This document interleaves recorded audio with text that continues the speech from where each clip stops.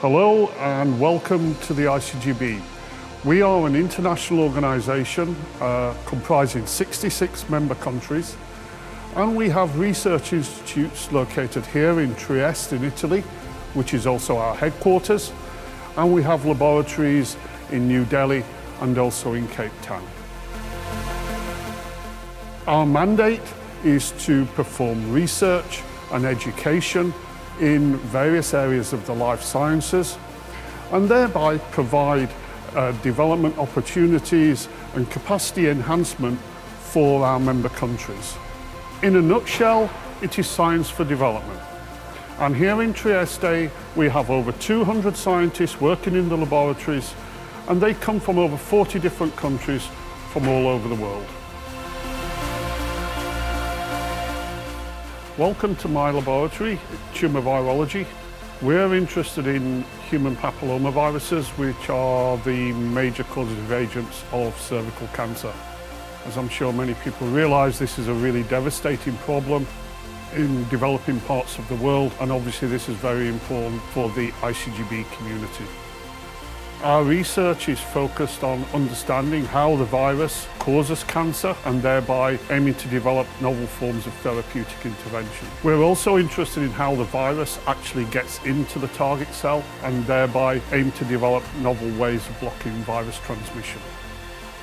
ICGEB is very fortunate to have a world-class microscopy facility. We have microscopes with super resolution for confocal analysis, and we also have a very high-quality live cell imaging platforms. We also have high-content microscopes, which allows analysis of multiple channels and very high-throughput content analysis of very large sample sets.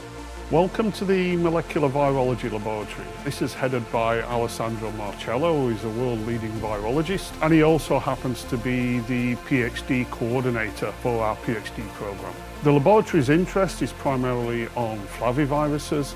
These are a very important group of viruses which are borne by ticks or through mosquitoes, and which can really cause a very wide range of different human diseases.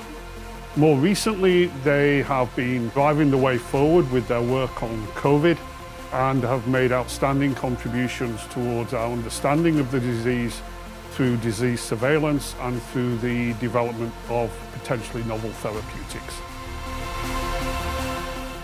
Welcome to the ICGEB High Throughput Facility. Beside me is one of the central pieces of equipment here, which is a high content microscope, and which really forms the bedrock of what we do here. This facility allows us to screen in a high throughput small molecules, whether these are siRNA, microRNAs, or small compounds, for various activities. This can be used in drug discovery, it can be used for basic research to understand cell signaling pathways, and it can also be used to identify novel ways of treating various diseases or combating various infections. ICGEB also has a very high-end FACS facility. We have several machines which play fundamental roles in a lot of our research. These can be used for sorting cells in complex mixtures. They can be used in immunological assays to monitor disease progression and the immune response. And also they have very basic roles to play in analysis of cell cycle, induction of apoptosis, and so on and so forth.